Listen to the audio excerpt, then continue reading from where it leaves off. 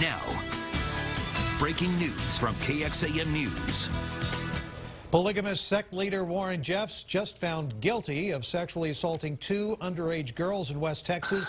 Jared Wise live out to the courthouse in San Angelo with more from there. Jared? It was another unusual day here in the courthouse. You see right behind me. As you said, Jeffs is guilty on sexual assault of both of a child and aggravated sexual assault. The court has now begun the sentencing phase. Now, it took the jury nearly 4 hours to decide on that verdict. During the deliberation, they asked to see the transcript from testimony of Rebecca Musser, who used to be a member of the church, and also wanted to hear the audio recording of Jeffs possibly engaging in a sexual act with a 12-year-old girl while 2 women were watching. Now, that same recording was played as evidence for jurors yesterday before the prosecution rested their case. Jeffs, who's representing himself, rested his case this morning, only bringing 1 witness to the stand.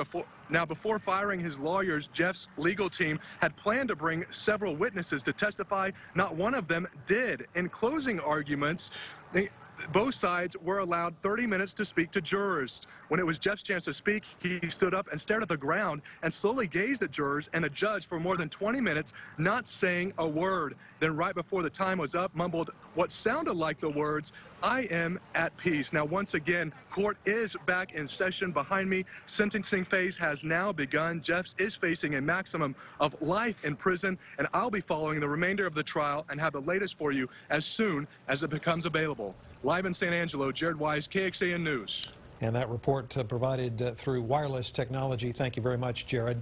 Well,